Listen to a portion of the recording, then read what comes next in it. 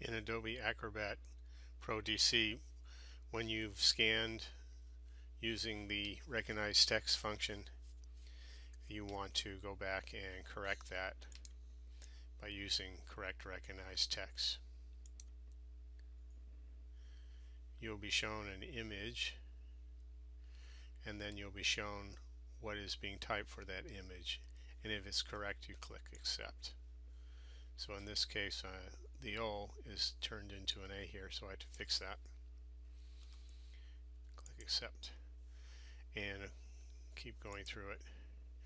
Now on this page you'll see that the page was crooked, and therefore there's going to be a whole bunch of inaccurate text transcribed into words that are gibberish. So the best thing to do is to recognize before you start working on a PDF whether these pages are crooked, and this was obviously scanned on a scanner 2 pages at a time.